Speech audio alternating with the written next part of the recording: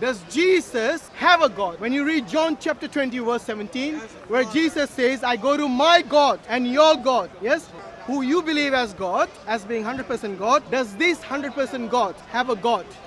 So the question is, does Jesus, who's 100% God, have a God? We don't equate God to mathematics. We have to clarify how Hashim is using the term God. Is he using it in the term of oasis, or is he using it in the term of hypostasis? If he is using it in the term of oasis, then the answer is no. The divine essence cannot have another divine essence. There is only one divine essence. If he is using it in the term of the hypostasis, the answer is yes, because the person of the Son can speak to the person of the Father. Christ became a man, and God, when he becomes a man, is hardly going to be an atheist, is he?